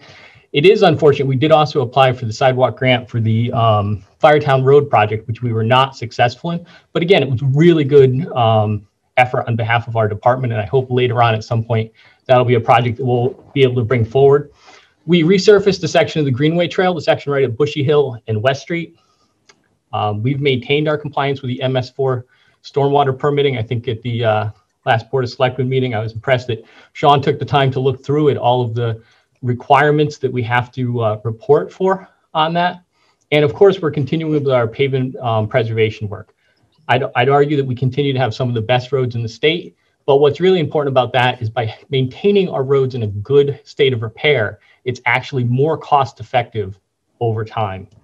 Couple of things that are not on here this year. We had a FEMA level disaster event with Tropical Storm Isaiah. I'm practicing quite a while to say that one right. We're actually right now working with Amy in our finance department and with the folks at FEMA to hopefully receive reimbursement. Right now we're targeting somewhere in the neighborhood of $100,000 claim. So fingers crossed on that one. We've been working very closely with the Clean Energy Task Force this year. One of the things that's not in the budget is they'd actually pushed for us to have a consultant energy manager to facilitate some of the energy projects that they're interested in. We did manage the on-bill financed energy and lighting retrofit projects that went on at the library, town hall, and Tom Taberski mentioned how well they were received at the rink. Those projects took up a chunk of our staff time, but they really paid off great dividends in the fact that not only are they saving the town money, but they showcase how effective these programs can be. We've been working very hard with Sherry Callanan and the sustainable team, trying to keep our ratings up on that. We've also been working on intersection and safety improvements. I know we got a lot of attention for the West Mountain and Notch Road traffic calming work that we did. The one thing I guess that I'd like to highlight when we look at this past year is we've done a lot, but we have absolutely no extra capacity. Kind of following on that presentation from Parks and Rec, you know, by comparison, Orlando as their superintendent is doing work he shouldn't. I look at both Mark Rustick for our buildings and grounds and Kevin Clemens for our highway department. They are literally doing the day-to-day work at times. For the last 2 years, our highway superintendent, instead of occasionally plowing or helping out with the storm, he is literally out plowing for the duration of the storm. It's great that he puts in that effort, but the problem is when he's doing that, it's not giving him the ability to manage the storm in the same way. It's not giving him the ability to teach some of the younger drivers some of the skills that they should have. And instead, he ends up becoming just another worker. But we are always trying to do our best with the resources we have, but we are certainly stretched as thin as we can be. Some of the highlights, we're looking at a little over $100,000 increase in our full-time salaries due to the union contracts that were negotiated. We are going to have an impact from the minimum wage. We like to hire summer kids during the summer months. One of the things that a lot of people don't realize is that we do not really allow our highway department staff to take any significant vacations during the winter. We literally need every single employee to be available. So they're allowed to take a 2 or 3 day vacation, but certainly do not book trips to Disney World if you want to be a employee out here in Public Works. They all need to be available and on call. So during the summer months, we are certainly busy with all of our construction activities. And at the same time, if we can bring in summer kids that can do some of the flagging and some of the heavy lifting and some of the manual labor, it really does add a lot to our workforce. We moved what used to be 27,000. We dropped it down to 23,000 for our MS4 work. We're doing a lot of work with ATC, a consultant. They've actually been very helpful in making sure that we're going to be compliant. And our goal with MS4 is to be compliant. I can promise you, nobody is going to move to Simsbury because we have the best MS4 program. We understand that fully. At the same time, they've been great, and we've found a few opportunities to improve what we do in terms of our environmental compliance to make sure that we're not going to be liable for any hazardous waste or other materials not being disposed of properly. So it's really been a good relationship with that vendor. And just as a matter of making sure that we capture the cost for all of the AEDs in the buildings have now been captured in our facilities budget. Jumping right into the CNR projects, out at the highway department, we have been and historically have been replacing at least one of our large plow trucks each year. This actually is the vehicle that's going to be making its way out of the fleet. As you can see from the pictures, this is the truck that we actually use to pull our large chipper, which we'll discuss in a minute. That middle photo, those wood chips are actually from the inside of the truck and they're coming to the outside of the truck. And if you look to the bottom right, that is a rake that one of the guys shoved from the outside to the inside of the truck. So I know whenever we plow roads, people think that we have nice trucks and they look good, but due to the road salts and some of the environmental concerns, no matter how good we maintain these trucks, they just have a hard life. There's nothing more that we can do about it. I love the picture in the upper left. That was actually when we did a snowplow ride along with Cheryl Cook. So she actually had the joy of being in the truck during an absolute raging blizzard that happened to be during the day. So the truck that we're replacing is going to actually be a 1997. The truck that is coming off of our frontline truck is going to be 13 years old. When I started here, we were on a 10-year replacement cycle for these frontline trucks. They're now at a 13-year replacement cycle. And a lot of times what will happen is that truck that leaves frontline service goes into work for the department in a different capacity. So again, going back to this chip truck, any given day we have the truck is hooked up to our large chipper, because especially this year with these windstorms or in the springtime with thunderstorms, any given day we could have the need to call guys in and immediately go out and respond. We have a truck that is ready to go with the chainsaws, the pole saws, the rakes, the cones, everything it needs, so that again, it's a very fast response. It's funny, for years, I used to always follow the police. It's interesting to be ahead of them this year. And I used to say, you know, they're 24 hours a day, 365 days a year on staff. We're available 365. This past year, it was unfortunate, but we had a crew in on Christmas morning. Nobody complains. It's part of the job and they're always ready to do it, but it's a tough job for these guys. Oh boy, we've got a lot of pictures to try and explain this one, but one of the things that's unique is we go out all summer long and we dig up catch basins in preparation for our roadway work. And when we dig up the catch basins, we end up bringing back the material that's shown in the picture on the left. You can see there, if you look closely, concrete catch basin tops, asphalt, gravel, soils, sand, and that pile grows. And every 2 to 3 years, we have to bring in a crusher, which takes that pile, crushes it up, and turns it into the pile that you see on the right. So as one pile in our yard gets bigger, the other pile gets smaller, because all of that material that has been crushed up is used to backfill the construction work that they do all summer long. Up in the far right just gives you a close-up view of the gravel that they end up making. That recycled material on average costs us about $4 a cubic yard. If we were to purchase that material, it would be about $12 a cubic yard. We would also have the burdened cost of how do we dispose of all of that wonderful material that we dig up. So it's a really, for the nerdy engineer in me, it's a super exciting story about how we reuse the products that we dig up in a very responsible way. And most importantly, it's financially responsible. A couple years ago, we switched from just a traditional steel blade at the bottom edge of our plows. What we now use is a segmented plow blade. So if you look closely at the picture at the right, the plow basically has 1 foot long sections that float. And as much as we take care of our roads, they're not perfectly flat. They're not perfectly level. They have a little bit of character here in Simsbury. And what happens with this type of plow blade is it allows those individual segments, that 1 foot spot, to go up and down to follow the contours of the road. What's important about that is it means that we don't end up with a thin layer of snow and slush when we leave. It scrapes it clean, which means we're going to have better quality roads during our winter storms. Some cases we end up using less material because it scrapes away so much cleaner and so much better. And they've also been lasting us very long. When we were using traditional steel blades, more often than not, in the middle of a snowstorm, we may actually have to change a cutting edge. Where these, for the most part, it's a 2-year, 2.5 year, maybe even 3-year replacement cycle. So we're looking at $28,000 from our town aid road fund to support that replacement. We talked a little bit before about the West Mountain and Notch Road. This was our traffic calming. This was actually supported by a grant that we received. We actually reallocated the funds. I'm sorry, Sean, from one end of town over to this area based upon a high level of concern by a number of residents. That was the right decision. That is a very dangerous intersection. I appreciate you understanding on that. I didn't want to bring out the videos. I didn't trust my computer to show it. But when we set this up, we actually had great cooperation with our fire department and with Salters. Fire department drove through one of their large trucks, and we had the school bus drive through just to make sure it was not going to be an issue.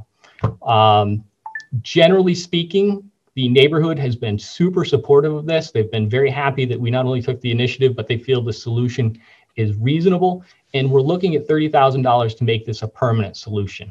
And I know somebody right now is about to say, why is it $30,000 to make this permanent? We want to do a basic survey of this area. We would like to spend a few $1,000s to have engineering services to make sure from a liability standpoint that we're covered. And we also want to make sure that the final product looks a little bit more attractive than yellow and orange cones. So it would probably be granite curbing for that center island, just in case it was to get hit, it would hold up and look better. And then on the left side where the orange cones are, it would be traditional bituminous curb, some grass and some landscaping. So kind of an exciting project as we're starting to get into traffic calming. And again, as an engineer, it's great when you suddenly say, instead of trying to get cars through an area as fast as possible, we're respecting the fact that people live there. This is part of somebody's home. This is part of their neighborhood. And sometimes going a little slower in the car makes everybody's life a little bit better. Okay, a dumb question. Fire away. We're doing that a lot today. But was there any consideration to just shutting it off? There was consideration. Another way to get there, you know? Yeah. We looked at several options. We looked at shutting it off. I have to be honest, a rotary was considered, a T intersection was considered, but based upon, and I kind of like the way we did this with a try before we buy approach. Yeah. It seems to have done well. It doesn't sound amazing, but the average vehicle speed was reduced by about 3 or 4 miles an hour, which again, not huge, but it shows not just a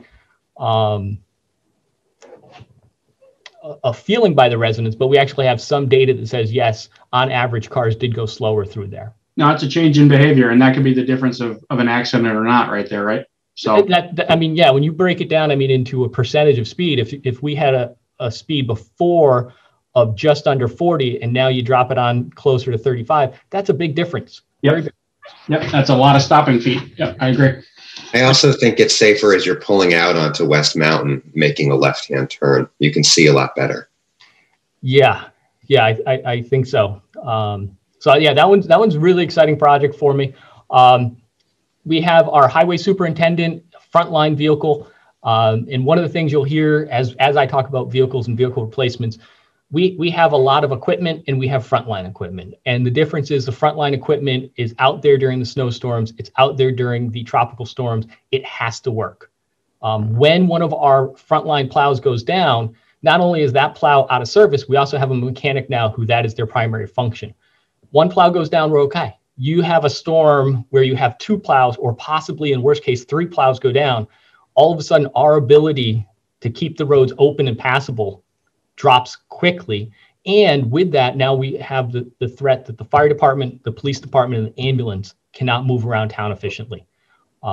We had a blizzard back in, just shy of a blizzard back in middle of December, we were getting 3+ inches an hour of snow. And if now all of a sudden, if you can imagine 2 or 3 trucks coming off the road, it's just not an acceptable situation. By comparison, in our buildings and grounds department, we do not consider those plow trucks, frontline plow trucks. So their replacement cycle, instead of being 7 years, is 10 years. If one of those goes down and the town hall parking lot doesn't meet the level of service we need, it's not an immediate health and safety crisis for us. This is the second of our large pickup trucks. This is a typical truck that's driven by one of our crew leaders. It's a Ford F350 or F450, has a 10-foot plow on it, dual wheel, salter. And again, this is a workhorse during the storm. This is this type of vehicle that when we do have an emergency situation, when there is a medical call, these are the trucks that divert, clear the road. We don't wait for the ambulance to call us. They're listening and monitoring the scanner. And this is the truck that's clearing the way. This is also, the crew leaders are the ones that get the phone call for the tree that falls in the middle of the night. They show up with this truck. It has barricades, it has cones, it has a chainsaw. And 9 out of 10 times, we have some really good crew leaders and they'll take care of the situation on their own. We have, there's actually a great picture down on the right. This is the actual 2001 front end loader with what's called a 4-in-1 bucket, which allows the loader to pick up a log. This is from last week's windstorm. We actually I had to call Len in the front office and have her swap out the photo because we'd gotten a new photo of this one. Again, this is a critical piece of equipment during this type of thing. At 2001, you're looking at 20 years old. It's a critical piece for what we do. This is also the equipment that during tropical storms, this piece of equipment operates right up until we're at a critical point where we feel it's no longer safe to be out there. And we rely on this to protect our staff as well. During heavy windstorms, the guys go out there, as long as power lines are not involved, they take this equipment, they get the road open. They'll put it on the side of the road. Sadly, it's more often not in somebody's front yard, and we'll come back when the winds die down to clean up the mess. But this is what gets the roads open. It's what keeps the roads open. During large winter storms, we would be able to we have 3 loaders. One would be in the north end of town, one would be in the south, and one would be at the shop loading the salt. You don't realize it, but our large plow trucks are not 4-wheel drive. And during a big enough snowstorm, they can actually get stuck, and it's these loaders that pull them out. We talked earlier about the chip truck. At the back of the chip truck, you can see in the bottom left-hand corner, that is our large wood chipper. It was from 2012. We have 2 wood chippers. This is a large one. It is a wonderful piece of equipment, and you can see it's actually operated by a grapple. Wood chipper is a nasty machine. And when we go out, we're not felling trees. We are dealing with what you see in the upper right-hand corner, where it's a mangled bunch of twisted wood. And with the grapple, we're able to load it in and keep the guys safe. They stay away from the back end of the machine. And you can see on this one, when they're operating the grapple, just to the right of the machine, you see like little clear plastic and 2 little handles. They are actually operating it from behind that shield so that they're safe. I can tell you, when we had our 2011 disaster with Winter Storm Alfred, we did not have this piece of equipment. And I can tell you, the guys who came up to help us clean it up, guy from Texas, Derek Tucker, he said, "Mr. Raw, y'all live in a forest up here." And we do. And this is the type of equipment that we need to keep the roads safe. Tom, I think you told that story in 12 when you told us we had to buy this thing for the first time. It was one of the first pieces of capital I was around for. You know what was so sad? I think I may have made some crack about, when we have, this disastrous hurricane, we're going to need this. And then it happened. So I don't joke around like that anymore, Sean. Yeah, you for a while there, I think you were the voodoo doll there for all the weather that was happening, buddy. It was or the cause of it. It was a rough span we had, but yeah, no, it's it's a lot of this stuff has unfortunately gotten a lot of exercise over the last decade, right? I tell you what, I wish we didn't have any good stories to tell. Yeah, you've got a few, right? Few too many, and this year's been fairly active. Knock on wood. Yeah. Your point is right, though, and sorry to interrupt, Tom, but it's again, I think that's lost on folks. I mean, we do live in a forest, and right, how many times do we hear from the linemen that come in from Canada or come in from the Midwest or the South, and they look at us like we're crazy because there are trees all over our lines, right? And in other places they don't have this. Either the lines are buried or they don't have the tree canopies that we do. So it comes with the cost of the community, right? And that we enjoy our canopies, but we have to invest in this stuff. Exactly right. It's a beautiful thing and it's a beautiful community, but there is a challenge. That chipper also did an enormous job over the last 3 years with our ash tree problem. A lot of times we would work with our contractor. The contractor brings the tree down. We would use our chipper and our ground crew to do the heavy work. We would let them work up in the canopy with their bucket truck doing the dangerous work. And it was just a great way of being very cost effective and getting the job done. So yes, absolute ton of tree work. You mentioned it earlier, but we're looking at $1.2 million to pave roughly 10 miles of road. The 10 miles of road each and every year keeps our average keeps us on a 17-year resurfacing schedule. The 17 years is about how long a resurfaced roadway is going to last, assuming we do some basic maintenance in the middle, some crack sealing and that type of thing. It used to actually be longer. Pavements today, because of some environmental regulations, don't quite hold up as long. We've had generally really good success. I think our roadway program is really the envy of a lot of our neighboring communities, and we put a lot of work into it. We do not have one size fits all when it comes to resurfacing a roadway. We still use probably 7 or 8 different techniques based upon the condition of the roadway, the traffic that it sees, what type of neighborhood it's in. Kevin Clemens in our office is right in there with every single paving job, making sure that it goes well. And it's a big operation every year. Speaking of which, we just a couple years ago picked up sidewalk replacement. This has been a really big initiative for our office. You can see in the top right, that's actually a sidewalk in Terriffill that's scheduled to be redone this coming summer. We have preliminary designs done right now. We've been doing all of the sidewalk design and oversight using in-house staff within Public Works. It's been it's been a huge initiative. You can see on the bottom right, that's a section along Firetown Road. I believe that's right near Henry James. You see now that it has an ADA tactile warning strip and ADA compliant ramp. Huge part of our sidewalk program is making sure that we are going to be ADA compliant, so we're accessible to those in wheelchairs and with mobility impairments. That's important because not only is it the right thing to do, it's also protecting us against potential liability. Not that we're not doing the right thing, but it also has that other component to it where there have been communities that have actually ended up in court for not having an ADA transition plan for their sidewalks.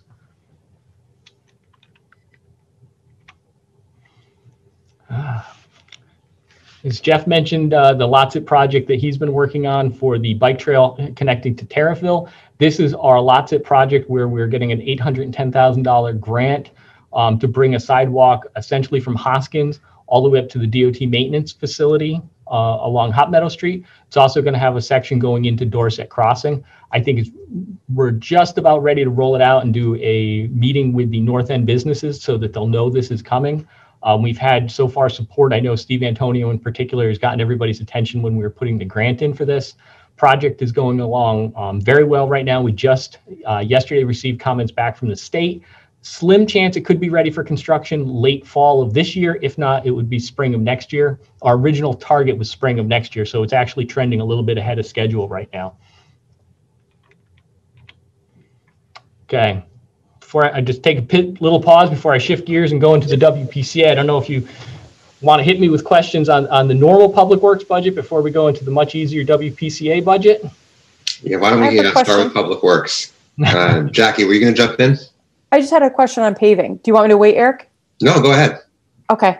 And just really quickly, I just want to say thank you, Tom, for everything you've done this past year, putting your guys in tents for COVID so they were all still active and on the road, and the windstorms you talked about and the snowstorms. So just thank you so much for all of your work. Well, thank you, Jackie. I was going to say I don't have a constituency group, but I got you. So paving, I think I just wanted to check, is Eno in this year's paving? That's Eno would fall in under capital. It would not fall in under this portion of the paving. So I don't know, Maria, if you want to talk to where that is, or. Yes, yeah. So we don't have the Eno paving and the upcoming budget, and we are hoping to pair that in an out year. We have an interest in applying for a STEEP grant to convert Station Street from one-way to two-way, and to do some sidewalk work, parking work in general. So we'd really like to hopefully pair those two projects together. And it's also part of a larger accessibility project that we've been saving up money with our Belden Trust money to do some work on accessibility improvements. So there's sort of a handful of projects that we're hoping to do in an upcoming year. I'd have to double check. I think it's year 2 of the 6-year plan, or 3. But I think it might be year 2. I just have to double. It's year 2 for that one. Thank you, Melissa. Thank you. Yeah. Would that also be Station Street? Working to get that to be two-way? Is that exactly? Okay, that's why I was asking about Eno. Okay. Yes, yeah, that's the hope. I think that would be a really good candidate for a STEEP grant. There have been so many studies over the years, right? I think it's too bad Mike isn't on the call right now, but especially in the 1960s, there was a big movement to convert streets to one way, and since then there have just been so many studies that have shown, in terms of economic development, one-way streets really hinder economic development, and we'd love to, it's narrow, but we'd love to try and convert that back to a two-way street, which would require quite a bit of work. But again, we think that's a really good candidate for a potential STEEP grant. And if we're doing that work, we'd like to also do the parking lot work at that time, because it's just sort of all connected, Yeah. Thank you so much. And I'm sorry. Thank you, Tom. That's a great question. Great question. It's better to get the questions in before we kind of switch gears. I have a question too. You can drive down that street two-way, can't you? You just got to have a big enough truck.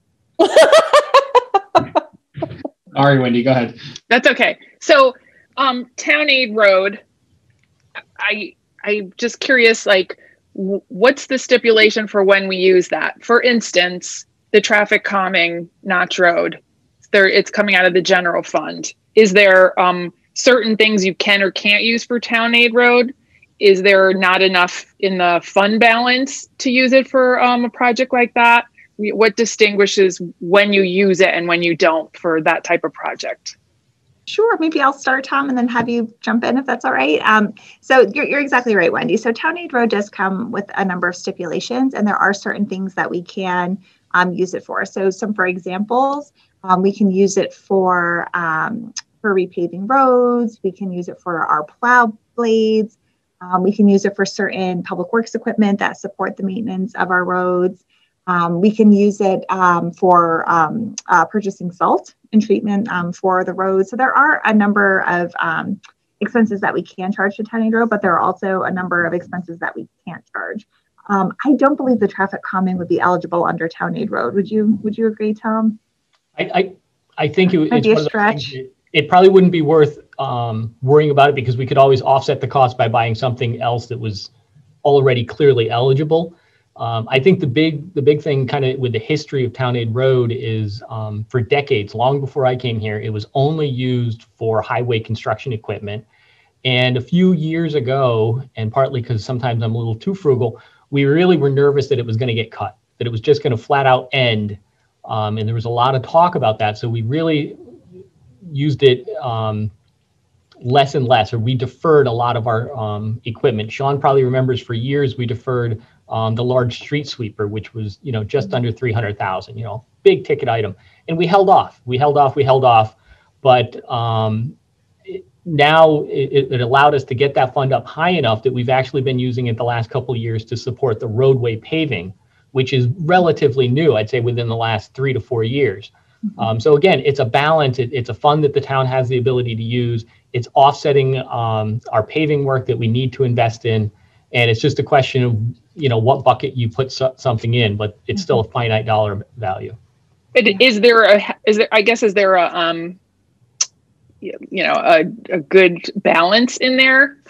I'm just, the vehicles, I don't know if they normally come out of the general fund. Some of them have trade-in value, but if they're highway related and there was funds in Town Aid Road, it wouldn't have to go against the general fund and, come out of the public So I just was curious on Sure. how we stand for Town Aid Road, I guess. Yeah, sure. I can maybe start off and ask Tom to add in as well. So, generally we are trying to keep a fund balance in there of about $400,000 to $500,000 a year.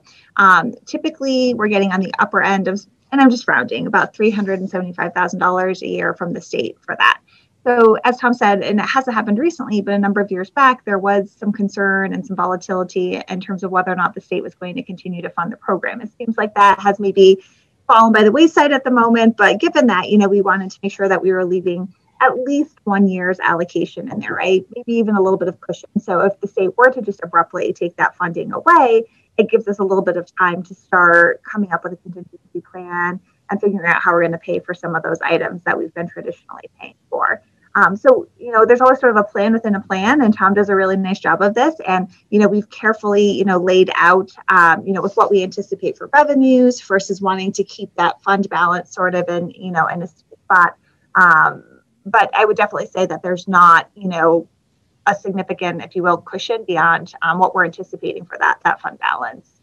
Tom, is there anything you wanted to add for how we budget with that? No, I think you kind of hit the nail on the head. Is that we're keeping about a year's revenue in there as a balance, but at the same time, this year, for a short time, we talked about whether or not we could even afford the front end loader, which was actually deferred. It was supposed to have been replaced last year, and again,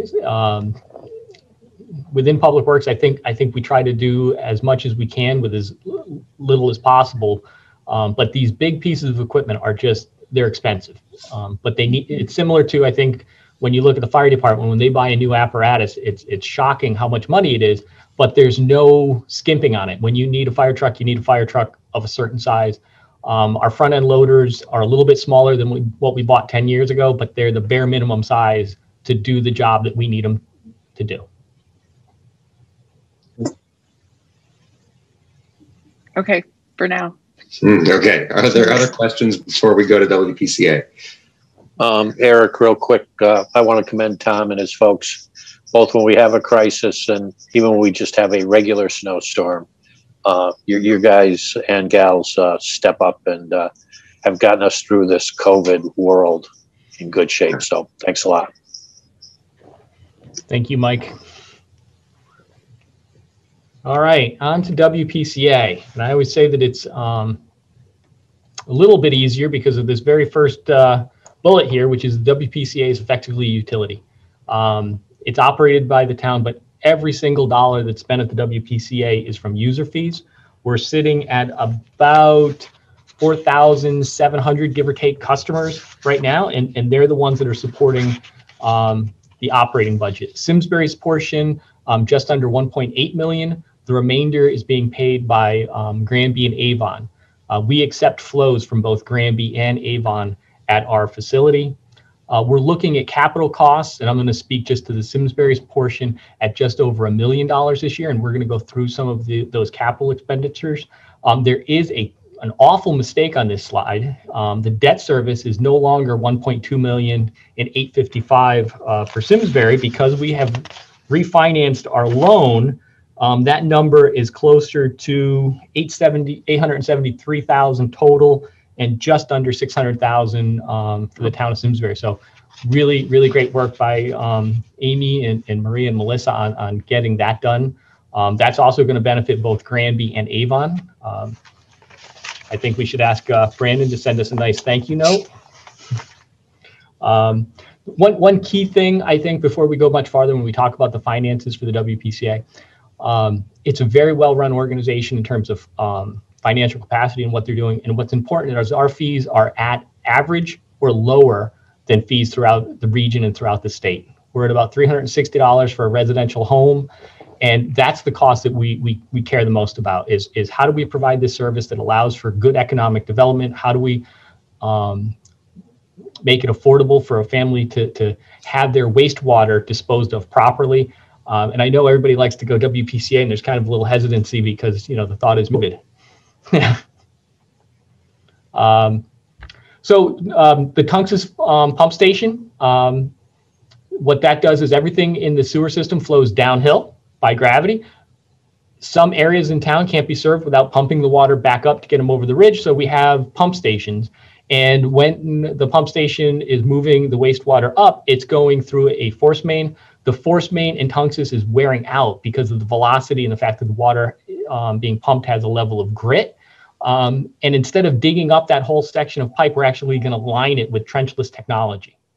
So a fraction of the cost, we're looking at $50,000 to replace 1,300 feet of force main. So really a great project there. Typical of everywhere else, we have a truck, which it's time to replace. They're going to be replacing this Ford F-150 with an F-250. This Ford F-150 is going to go and service our custodial department that was in line for a new vehicle replacement this year that I think we had budgeted at $30,000 or $35,000. Now that cost is off the table and they're going to utilize this vehicle. This top bullet is just showing a little bit of this trenchless technology. I know we talked about it last year. We did a lot of this relining work this past summer in Tariffville. It is amazing in terms of its effectiveness. If we have older infrastructure, older pipe in the ground, groundwater can seep into old joints and get into the sanitary sewer. Not the end of the world, but what happens now is that clean groundwater goes into the sanitary sewer and it goes to our treatment plant and we spend money to treat it because it gets mixed in with everything else. By lining the sewers, we are making a structural liner so the pipe is going to last at least another 50 years. And we're keeping the dirty water in, we're keeping the clean water out, and we are reducing our overall operating costs. We lined $500,000 worth of pipes last summer. I don't think we got more than one phone call. Company did a great job. I'm hoping we can actually use the same contractor again this summer. And again, it's one of those, it's like crack sealing the roads. It's not exciting, but it's the best money we spend at reducing our overall costs. Sean, you're going to yell at me on this one, but this is the berm improvement around the plant. Because the treatment plant is in a flood zone, because it has to be near the river, the plant is surrounded by a berm. We could call it a dam. And it's intended that in a 100-year flood, or in this case, even a 500-year flood, we have to make sure that the Farmington River does not infiltrate our plant, because as soon as that happens, the plant no longer works and all of that contaminated water is going to make it into the Farmington River. Nothing has changed with our berm. However, FEMA has reevaluated the flood potential in the area and has raised a 100-year flood 2 feet. So we're working with FEMA on the BRIC grant to see if they will pay the bulk of the cost of raising the berm 2 to 3 feet. We're looking at 3 feet as a possibility because that would actually get us into the 500-year floodplain. We are only going to do this project.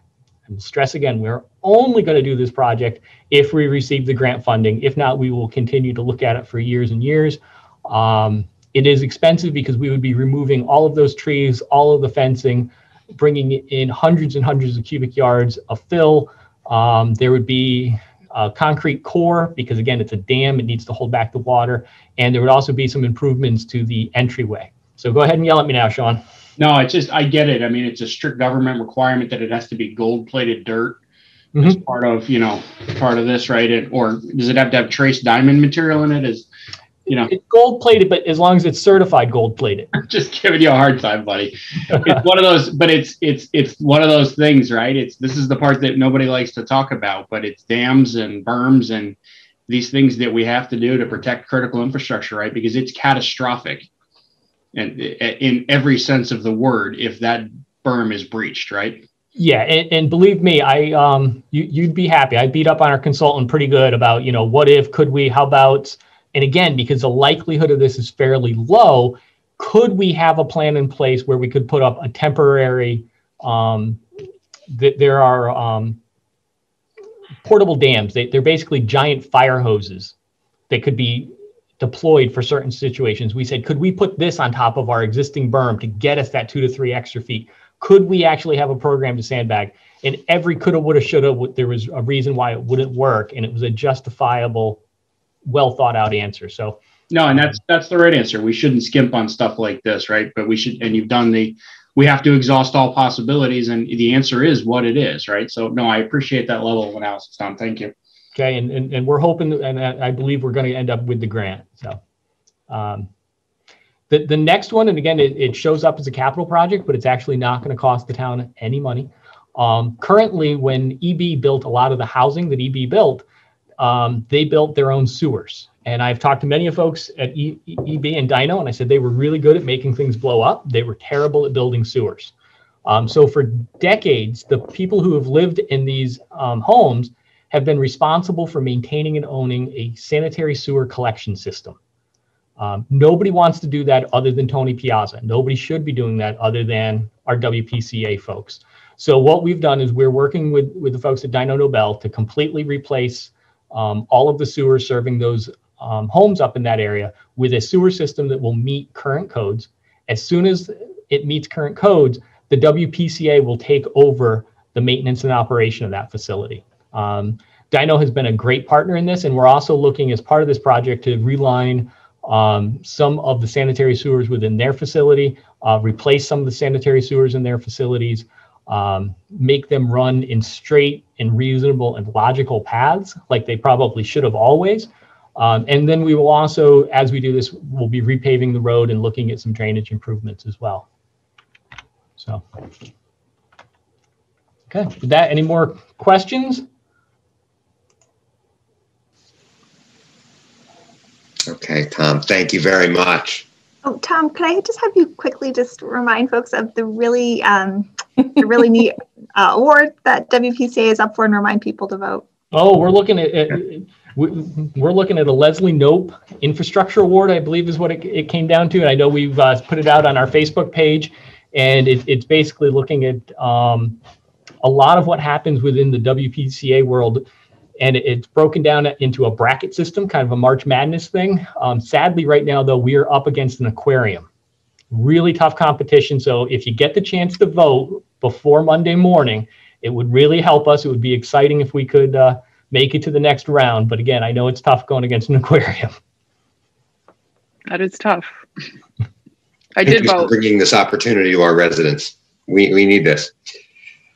Well, and I think it's great for the WPCA folks because, like I said, I don't think a lot of people appreciate what they really do to protect the river and the work they do. And it's something I hope they're all proud of.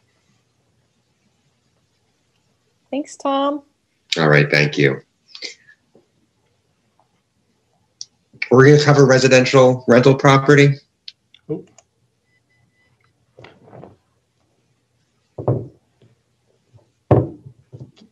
Did you want to cover that, Maria, or did you want me to do that one? You know, I don't know if folks just have general questions on it. I mean, it's pretty straightforward. There's nothing out of the ordinary there. But if people have questions, we're happy to take them. What was that about? The residential rental property fund. So for the half a dozen or so low income units that we own, it's where the rent comes in, and then we use that money to do improvements and things of that nature on the properties. Oh. Tab 23. Thank you. Okay. I wanted to see if folks would like to take a 10-minute stretch before going to the police budget, or if we wanted to keep rolling through. Yeah, let's take 5 or so. I need caffeine. All right. Why don't we come back at 3:20? Okay, 8. Beautiful. All right. Do it, Maria. Just quick. Do we have an end time, or do we go till we're done? You know, we 9 o'clock.